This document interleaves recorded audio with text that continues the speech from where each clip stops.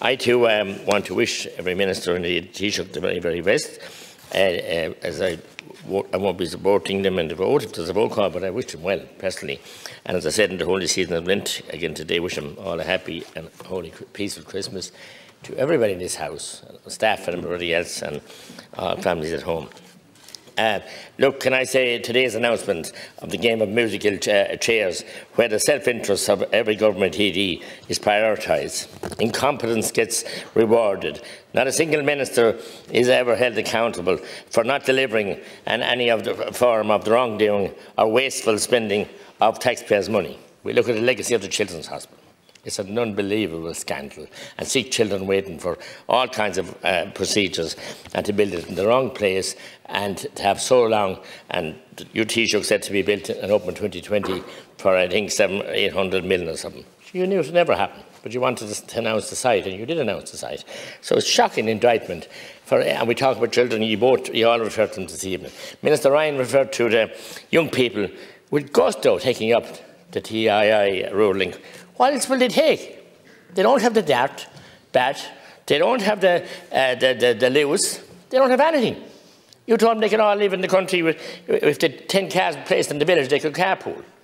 And you've been invited by many of us down. I'm not personally against you, you know Tipperary well, your ancestors came from there, to see the hills of Hollyford and the hills of Killinall, and indeed West Cork, where Deputy Collins represents, and the Hilly Rays. I mean, just sheer inaccessibility for young people. They have to have a car. Otherwise, they can't go to college, they can't go to work, they can't go anywhere. And you tell them to take up with gusto. Of course they will, because they take anything up. If my colleague from Waterford came along with his cargo bike, and we're good friends, they'd 2 or 3 of them jump into the front of the cargo. They go anywhere to get somewhere, because they can't go anywhere. They're just forgotten about. Our young people have been left behind in every which way. And I had 2 or 3 nurses in my office last week getting form stamped, heading off to Australia. Qualified people, young people, the life ahead of them. And that's what's wrong. And as I said, I spent some time in Vincent's recently, at St Vincent's Hospital in Dublin. I got excellent care in the public hospital, and I want to put that on record. And the vast majority of the staff were from India and elsewhere, but the nurses and all the rest, but they were just tremendous. But we're just in a brain drain and a swap around. And we have cases where nurses, I have a nurse at the moment back from Australia, qualified, and are making it so difficult for her, Joanna's her name, to get on back registered as a nurse. And we're crying out for them. And nurses ran off their feet trying to keep wards and everything else committed. And why? And she's been told if she's from the agencies from India or wherever, they know about her straight in. She has to go through an arduous procedure. So this country is tied up in bureaucracy. And with 3 nice speeches there, ambitious speeches from the 3 new leaders. I said today it was like Lanigan's ball. It'll be Hannigan's wake if we're not careful for a lot of people. And all we want is the snuff and someone to do the Queenticon. There are plenty of them here as well. Or the Keenicon, as Micheál Martin would know the proper Irish spelling. And plenty of them as well. Or the Grim Reapers will be coming, because you're just squeezing the lifeblood out of people. You're not allowing, and the Irish people are energetic. And I'm not going to knock them. They're energetic, enthusiastic and vibrant, like their leaders were in 16 and 21 and 22. And we look forward to commemorating, and you came Taoiseach now to Tipperary to give the oration for Liam Lynch. We have the 100th anniversary in April, and we look forward to commemorating the leader of the Irish Republican Army, who lost his life in the Knockmade Mountains, close to where my homestead is. And we look forward to it. But it's with embarrassment. I stood out in the backyard last week celebrating I stayed well back celebrating the Free State, because of issues of what happened there, and they linger with me. But apart from that, we don't deserve to have the honour of celebrating, because we're not fulfilling the roles and the aims and objectives that they give their lifeblood away for. I talk about Collins, and you were both below Collins. Such a fast. The 2 of you, and you're kind of a hybrid. I think Eamon Ryan told you a hybrid in this, and we'll get the mic every second word. And, you know, it was a farcical. He was spinning in his grave, I'd say, because you don't represent the values and what he gave his life for.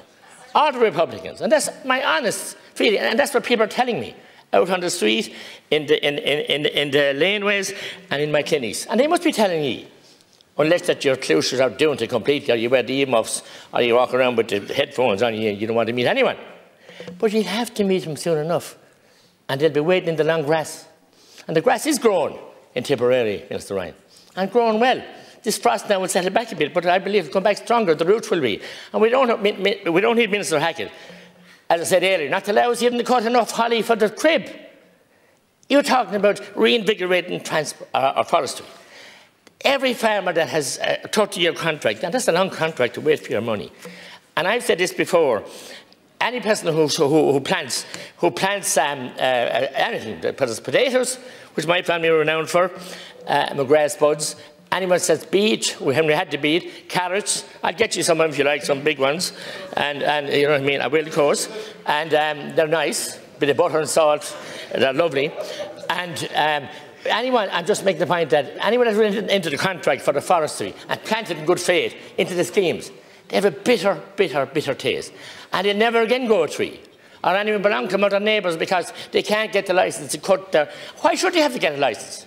You reap what you sow. By God, you'll reap what you sow too. And that day isn't far away either, but chin scale. But they plant the trees, they should be allowed to cut them. And timber factories and industries crying out, and the price of timber going up because we have to import it. It's a mockery that we can't cut through this. And we brought in legislation here, which I actually voted against. My colleagues were annoyed with me. They said any legislation is better than none. That was bad legislation. It was useless, toothless and fruitless. And it hasn't delivered, and it won't deliver. So I'm just saying to you, hospital waiting lists, the housing lists. If you had, look, we're a wealthy country. If you had, sorry, I'm pressing my remarks if you got permission from your masters in Europe. But if you had then had the gumption to stand up to them and had the interest in building the houses, God damn it, Taoiseach, they built them, and your party was proud record of building houses in the 30s, 40s, 50s, 60s, 70s, 80s. And the noughties, when people got naughty all over the place, and they wanted money, money, money. Yeah, big. But when they went off in Halley's trucks from Ardfinnan, and now they'd be, I don't know how they'd be travelling if Emma Ryan was there, but in the back of a lorry, 40 men in the cold, and they'd know, just for them sitting down to Kilkenny, into Clonmel, building schemes of houses under Fianna Fáil governments. And we failed spectacularly to build them. And bureaucracy. Now we talk about changing planning laws. Minister Ryan is talking about, was a 10% or 10-fold increase on the amount of renewables. So listen, we've heard it all before. It's so far away, Minister, and I want renewables. And I want renewable energy and wind energy and solar energy and wind from the wave power. When is it going to happen? I mean, it's all tied up in knots and reams, and the mandarins and the departments. And your friends in Antashka, you're talking about stopping people objecting. No mention of Antashka, the biggest quango of all, that held up a factory in County Kilkenny. And the former Taoiseach did call him out in the door here one day and replied to me, and the factory is under construction now, thank God. They had no issues with the plant or the emissions or anything else, but they had a fundamental idea that we had too many cows. So they stopped a plant given 200 high-quality jobs. We were so lucky to hold on to the Dutch firm, the cheese firm, you know, that were doing it. So, listen, think. When you divide the cabinet up into subcommittees and just think and get things moving, because they're not moving. They're moving in your heads. You're moving paper from office to office, and you're back and forward and over and header, and nothing happening. From Billy to Tom to Ned to Jack to Mary. And now you have the new whip. I wish her well too, but look forward to work when I worked with all the whips. So I don't know how hard she'll be to wave the whip, but I wish her well. And I thank Jack Chambers when he was whipped, because we cooperated on many issues. But look, if you want support, it'll be from the side of the House, but you have to have meaningful, realistic policies. Not balderdash and poppy with schemes like putting setting whatever you said to set in the south-facing windows. God, they'd be fairly well perished tonight in the south-facing windows in the last week. And I'll go back to climate change and I'll finish. And I'm not a climate change denier. But I said it here last week and I'll say it again. I remember breaking ice with my sister 48 years ago for the cows to drink the water in the pond. We'd break with a sledge. So we had climate change always.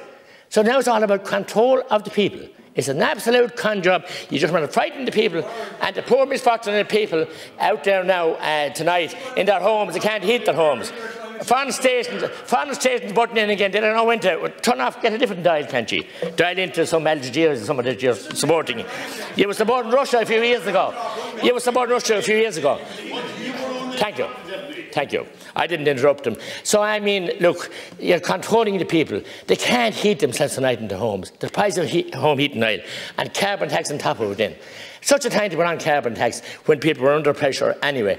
And like the oil crisis, we've seen now the prices are down, thankfully, and there's a bit of relief. So there is controls there. And you had a toolbox given to you from your masters in Europe, and you wouldn't open the damn thing and use the tools inside it. So listen, I say to you too, everyone's calling for election.